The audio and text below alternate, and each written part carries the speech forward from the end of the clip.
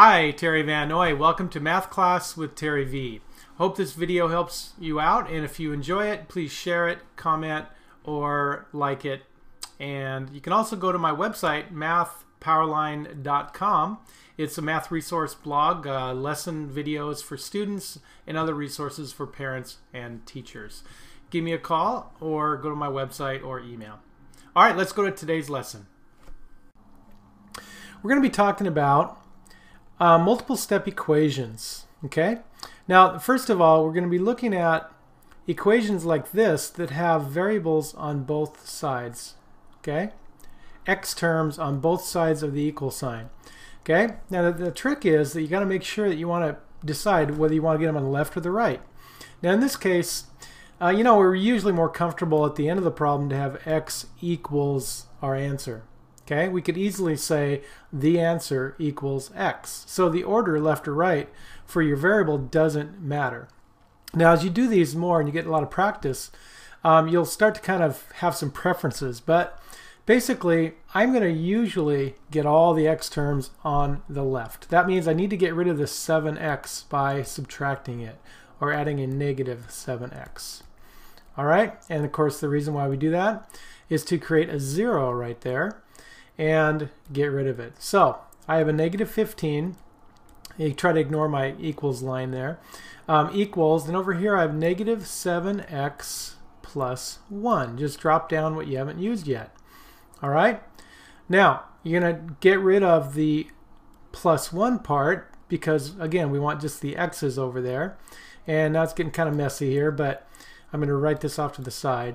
On the left I have negative 7x equals negative, what is that? Negative 16. That's right. Now we're going to divide each side by negative 7. And we get x all by itself, okay? And that answer is going to be a positive 16 sevenths, okay? But we usually like to make a mixed number out of it. Most math teachers and textbooks say, don't make a decimal out of it. Let's keep it in fraction form. So 7 goes into 16 twice. That's my whole number. That makes 14, so I'm 2 away, remainder of 2. Okay, positive 2 and 2 sevenths. Now let's look at this one, number 4. Notice how we have a's on the same side of the equal sign on the left. Okay, and we also have some common terms here, constant terms, that need to be combined. So this is called combining like terms. Okay, let me write that out here. Combining like terms. Like terms in this case are a terms or constant terms, just plain numbers. So on the left, 5a take away 8a is negative 3a. Watch your signs there. And here we have a, that's a 1a, or just a plain a right there, plus, let's see, negative 13 and 1, that's a positive 1. That makes it negative 12. Take away 14 more is negative 16. Okay? Be very careful about your signs there. All right, now we're going to have to get rid of this a because it's on the right. We want all of our a's to be on the left. Okay, so that gives us 0a right there. Cross it out. Basically, they just disappear. Sometimes students say they cancel each other out. I know what you mean. Negative 16 on the right there, and this is negative, remember that's negative 1a if you don't see a number in front.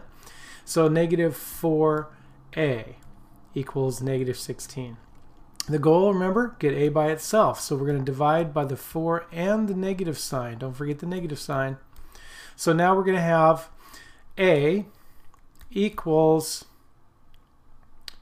positive 4. All right, I hope that helps. And the second video in this series, we're going to be handling these distributive property problems with parentheses. All right, thanks for tuning in. Good luck. All right, there you have it. I invite you to go to my website now, MathPowerLine.com, or email me or give me a call. The way I work best with students is live online in my classroom. So if I can help you in any way, answer some specific questions, the first lesson with me is free as I show you how everything works. All right, study hard and take care.